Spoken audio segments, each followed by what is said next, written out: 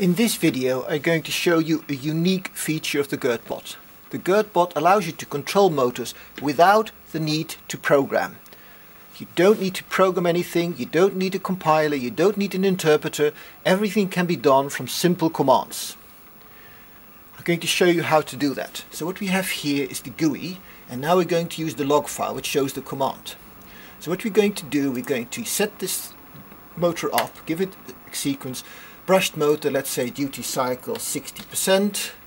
We're going to go to a ramp up of half a second. We set our end stops on and we've set up the motor ready for working. Now this has set everything prepared, so we can do that. We can then now save as bin, and we can save that command sequence here as, let's say, setup. We're going to clear the window and going to give a command to run. The motor starts running. Again, I can save that command, and I do save this, for example, as run 1.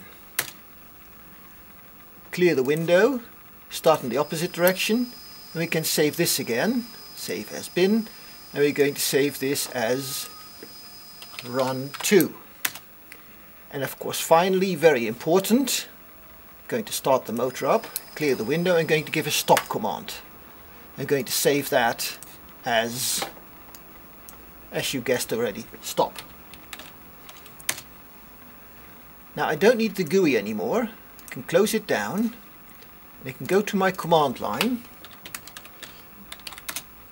and there's all the commands which I've recently saved.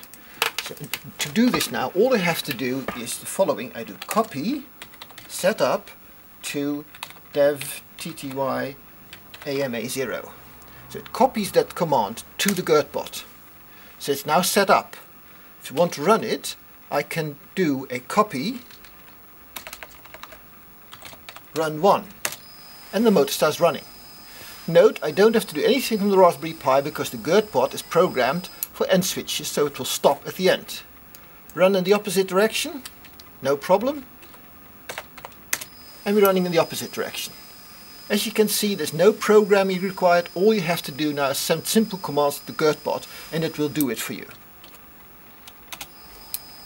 And of course, if we want to, we can set the stop command. So if you want to control motors in any way, stepper motors, DC brushed motors, the GerdBot is a great help. It will do almost all the work for you.